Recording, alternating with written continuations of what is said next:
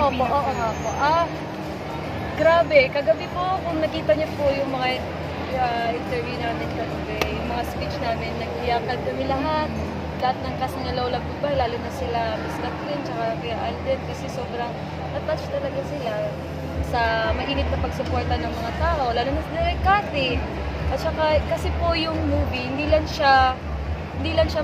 maganda yung kwento, kundi yung samahan na nabuo namin, tsaka yung journey na meron kami, yung experience, yun yung isa sa mga pinakamagandang para sa akin experience ever na hindi ko makakalimutan. Kaya siguro mas naging matatag yung pagsuporta sa at saka yung movie na hanggang ngayon showing pa rin po.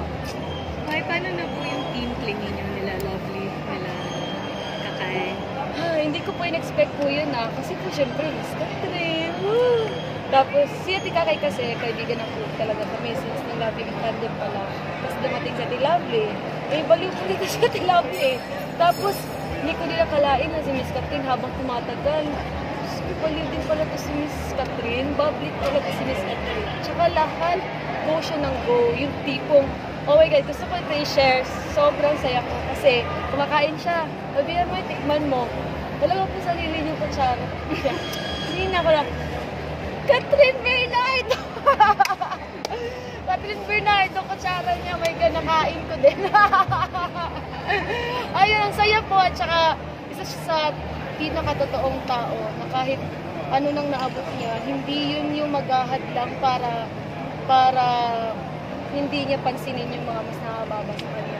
Sobrang humble ni Miss Kathryn. Lalo din si Kuya Alden, sobrang sincere nilang dalawa. Hindi ko alam, parang imposible na kapag isipin na ganyan na sila kasikat, pero sobrang humble pa rin nila. Kaya mas biniglas sila. Kaya dun ako na-inspire. For the interview, preparation sa